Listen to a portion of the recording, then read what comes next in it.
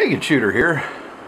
I've decided to do a video of how to take down, disassemble, and reassemble the Model 60 Marlin rifle.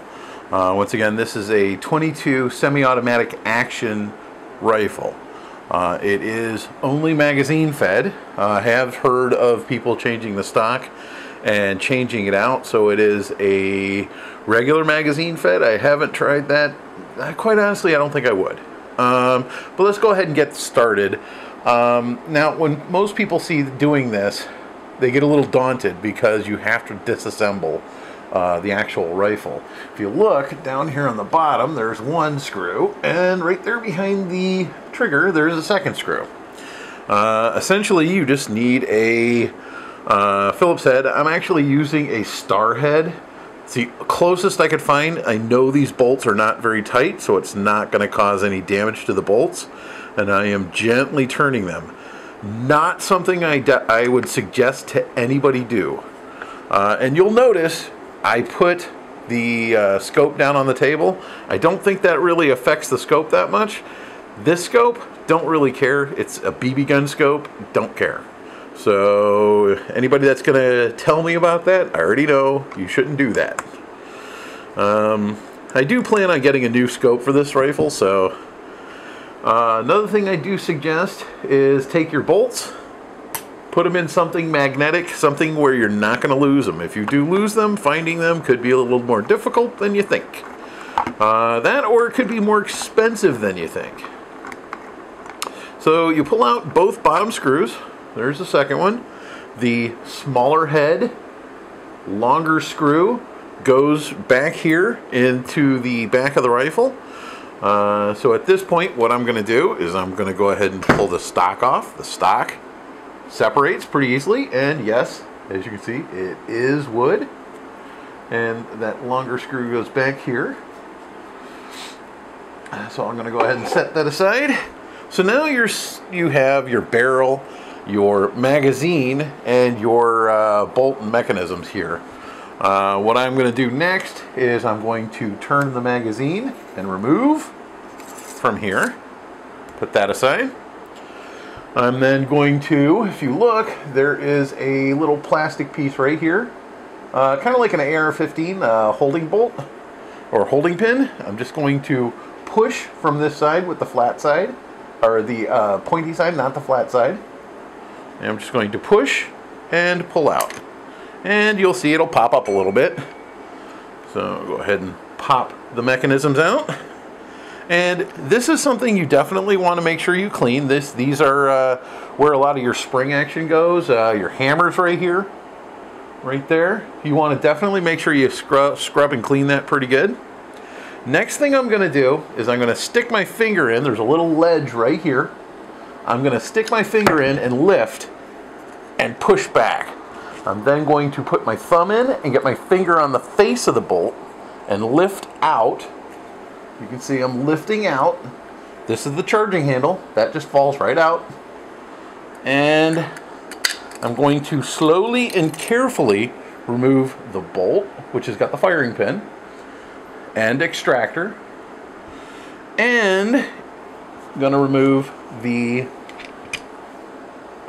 recoil spring and pin. Alright, that's a little bent. Interesting. Alright, so now what I'm going to do is I would normally go ahead and run my patches through here, clean it up. Yeah, I could use a little bit of a cleaning. I'm not going to do it in this video. I think everybody kind of has the idea of how to do a cleaning. But pretty much you would get in here, you would clean down inside here where the bolt runs, you would clean down the barrel, cleaning out the bore, you would clean the bolt and the extractors, making sure that they were well cleaned and oiled. You would clean your firing pin here in the center. There's a firing pin in the center. These are your extractors and ejectors. You would clean the hammer, which is right here.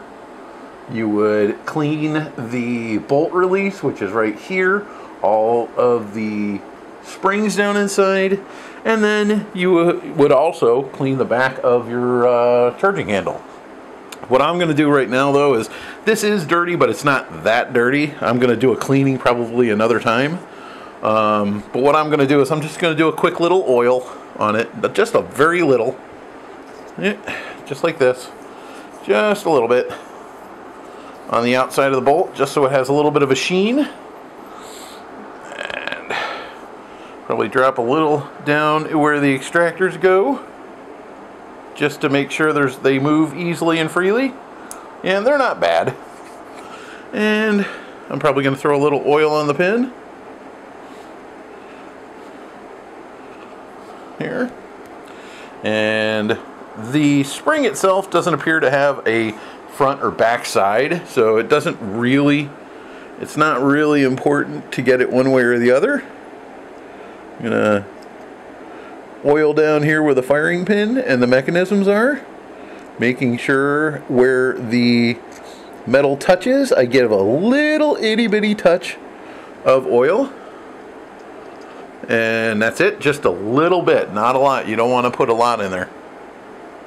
And then this is where the fun part comes in, because you have to get your bolt down inside without bending your spring or your pin.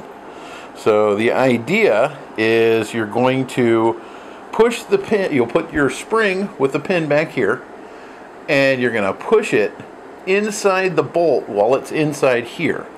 And this part can be kind of challenging. So what I'm doing is I'm laying the, if you can see down in there, I'm laying the bolt into the pin into the notch. There's a little pointy head here. Let me show you that real quick. That little pointy head right there is going to go down inside. There's a little notch down in there, right here.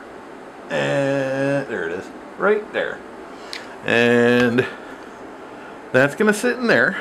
Oop, other side. And then I'm going to take this bolt and I'm going to gently and carefully push it over the spring into the bolt. Oh my goodness. I'm going to put the spring down inside the bolt. We'll put the end of the pin into its little notch. And then what we're going to do is we're going to gently guide the spring up inside the bolt till we get to the pin, because then there's less chance of the spring kinking down inside here. So then once I get it in there, and this does take a little bit of hand and finger strength, so now I'm holding the bolt back with my finger, and I'm going to take the charging handle, you see how it's a little cradled, and I'm going to just slide that up underneath the bolt so it's inside the chamber. And then I'm going to not do it right there because that's where the bolt hold open is. I'm going to hold the charging handle, keep the bolt facing down so it's like that, and I let it go down inside. So now my bolt is holding in my charging handle. The tension on the spring is holding the bolt in. So now at this point what I'm going to do is I'm going to take my mechanisms, the firing mechanisms, and I'm actually going to I'll move this back.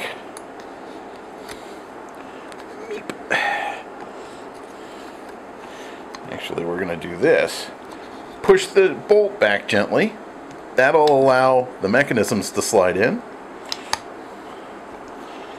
That'll hold the bolt back, and then we're going to force it down. And then we're just going to slide this pin right in and hold the mechanisms in. So, oops, wrong side. I put that in the wrong side. You want to put this in, you want to put this pin in from the right hand side. So the pin slides in and looks just like that. So you're pushing it through a hole here that goes through the block right there. So then, now that I've got this back together, I'm going to go ahead and put the stock back on. So the stock, all the mechanisms and everything's going to slide back through. Notice it sits right down on. Your bolt release is right here. Slides right through the hole there. I'm going to go ahead and take my front screw, which is the big fat one, short. And I'm going to just put it in there and get it just started. And then I'm going to take the long little one for the back, goes right behind the trigger back here. I'm going to start it in. And then I'm going to take my Allen wrench. Should be using an Allen wrench. I'm a bad person for not.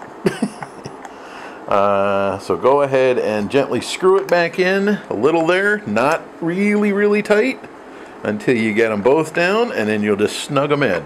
You don't want to over tighten this because this is plastic back here. This piece back here is plastic. It will break.